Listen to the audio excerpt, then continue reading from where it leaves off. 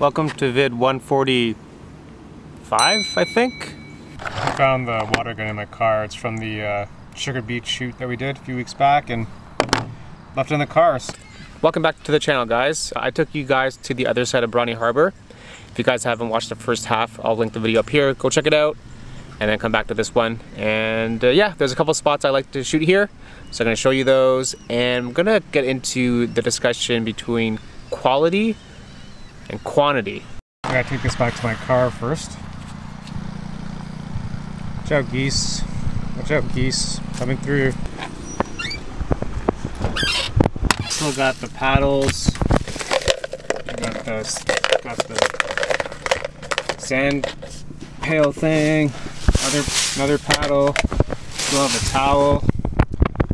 Should probably clean this.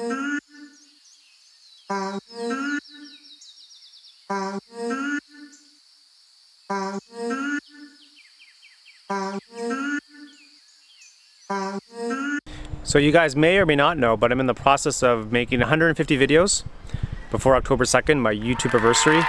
But I thought the other day to myself, I have to make so many videos in such a short amount of time. Are the videos going to suffer in terms of quality? Because I can't spend as much time as I want because I have to move on to the next one. And this area is, I can't wait because this area is really good when the leaves change. Get some really cool shots. There's a few paths here for like leading lines. There's like one over there and one down there, which I'll show you guys. But it's pretty peaceful. There's actually like a secret beach. Well, not a secret, but it's hidden from the main part of the beach, and it's just down here. I was gonna go down there and show it to you guys, but there's already someone down there, so I'll wait a little bit. Already got a little bit of leaf change here. Foliage, I guess, is the proper term. Can't wait for fall because I'm ready to post some fall photos on the Instagram. So I kind of touched upon the debate between quality versus quantity in a vlog prior to lockdown. Quality is basically setting yourself up for failure. Basically saying to yourself, whatever I make has to be amazing or else it's a failure. And I think that's the wrong attitude.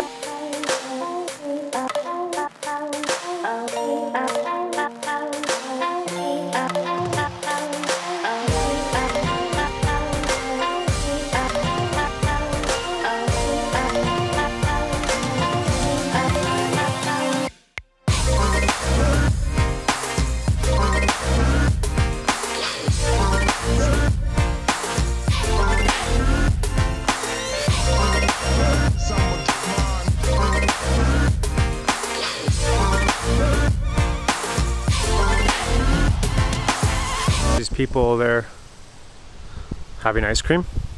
I kind of want to sit on that bench, but again, people are just sitting where I want to sit. I actually just love that mailbox there. It's a really cool mailbox. I don't know because it's at an angle or it says number 10, but I really like it. But if you take the quantity aspect, that's basically allowing yourself to make mistakes because you know that you're going to make another one, and then you can ask for feedback on what you've made. And I think that's how you get better when you're just not naturally gifted at something. You just got to keep making, you got to be disciplined, and over time, you're just going to get better. So am I worried about these videos not exactly being perfect?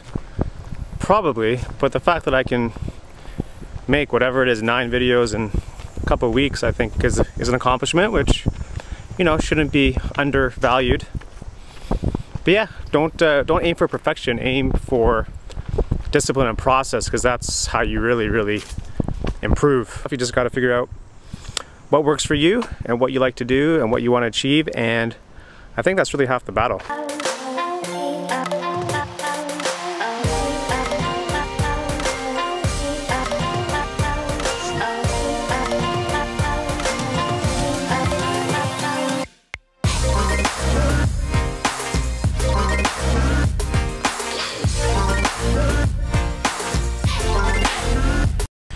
Anyway guys, don't want to make this video too deep. I'm trying to keep it light and fun, especially in these times. So what I'm going to do is I'm going to take you around, I'm going to go back down the steps, and I'm going to take you along the beach and show you a couple of really good spots for composition. Let's keep walking. Yes, that's where we came from. I was too lazy to go down the cliff edge there. This log has been here for so long. It's been here for a while, but it's kind of like your own little paradise, a little cut off from the rest of the park, and you got some really cool shots here actually. Always look for framing because it just makes your photo better. Like I said in the last video, use these leaves to kind of like frame the lighthouse a little bit, and just different, guys. It's a tough shot because the leaves keep moving because of the wind, so it's a tough shot. I'm gonna be really honest with you guys. Most of the time I don't know. Most of the time I think these videos aren't gonna be any good until I get into editing. But there's always this feeling that, oh, this video's no good, I shouldn't post it. And to me that's the wrong attitude, because to me it's if you want to share on YouTube, you need to complete the cycle, meaning you need to upload. If your intention at the start is to share publicly on YouTube, you need to complete the cycle and just post and just move on to the next one and not worry about how good it is or how bad it is, or like I said in the other video, it's not the video is bad, that's just your skill level. Like the videos I'm making today, you know, I'll probably be making better ones in a year or 2 years, so it's not that it's bad, it's just your skill level. So kind of get over that approach and mentality about just trying to wait for the perfect photo or video to post, because it's never going to happen. You're always learning, you're always improving, and that's kind of my pitch. Yeah, just keep making stuff, guys. I mean, it can be really simple sometimes.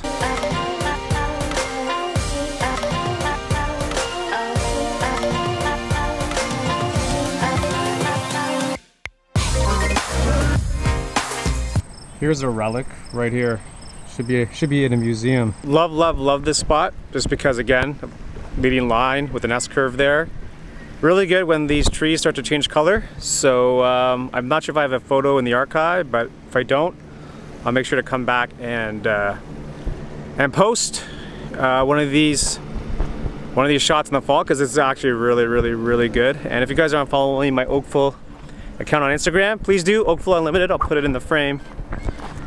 You also want to isolate subjects, so instead of getting like a wider shot, just try to get this tree by itself. Minimalistic. Sometimes that works, sometimes less is more, usually less is more most of or all the time, and yeah, why not? Just kind of found these fishermen here. I don't know if you can see them, but they're there, and instead of, again, shooting dead on, you want to use framing. So you can use these rocks or these leaves to frame the fishermen.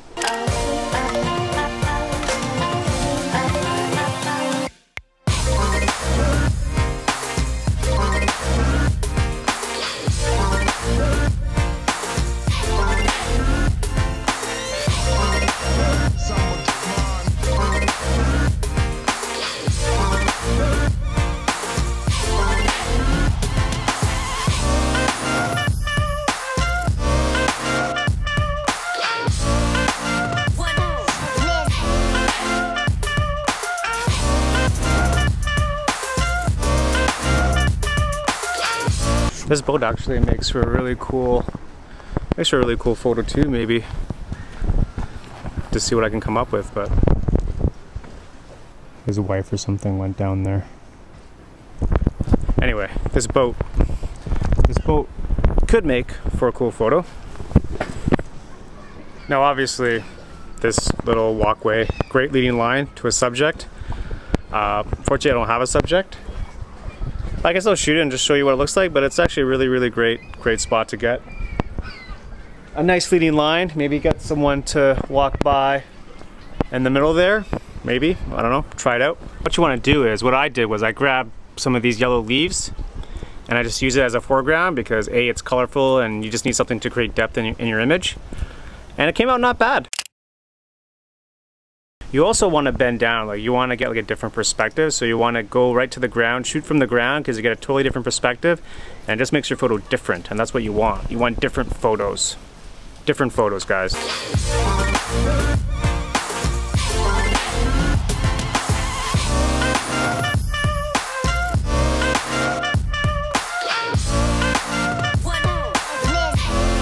Anyway guys, I'm gonna call this video. Thanks so much for watching. Remember, quality versus quantity, how you're going to get better at whatever you're going to try to do. and just figure out the process that works for you, and that's half the battle. So please subscribe for more content. See if I can make it to 150 videos before next Friday. I have 5 left to do. So if you're not subscribed, hit the bell and all the things, and yeah, that's about it. Thanks for watching, and we'll see you in video 146. Peace. Faster, whatever it is you're trying to make, because, you know, that's just the way it is. The way, just so your next few projects after get better. So my pitch is, just do it. Argument is, in order to be really good, you have to do a lot, and I don't even know what I'm saying. I'm not really a rushed or stressed, guys. Don't worry about me. I'm fine. Really, I'm fine.